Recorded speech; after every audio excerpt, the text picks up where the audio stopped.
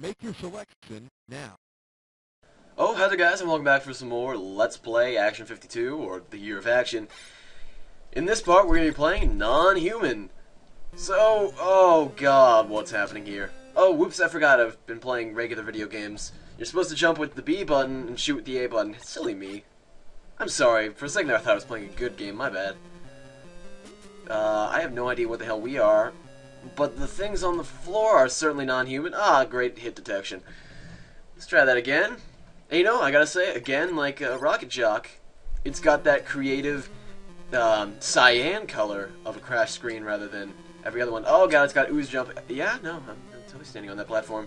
It's got horrible hit detection that it helps me out and screws me over.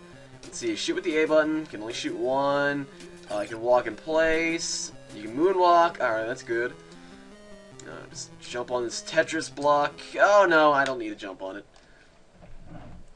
Well, I have a feeling this is going to be one of those games that I don't beat.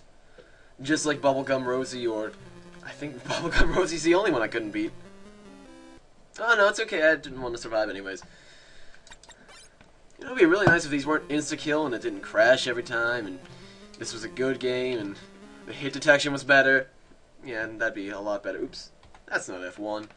I think I'll give it about 3 more tries, somewhere around there. I swear to God, if I had this on cartridge and I wasn't using an emulator, this would be a pain in the ass. Alright. Half kidney bean, half shroob, and... oh, no. Yeah, no, he's fine. I didn't hit that platform. You know, only 2 of my feet hit it. I should have got a 3rd one.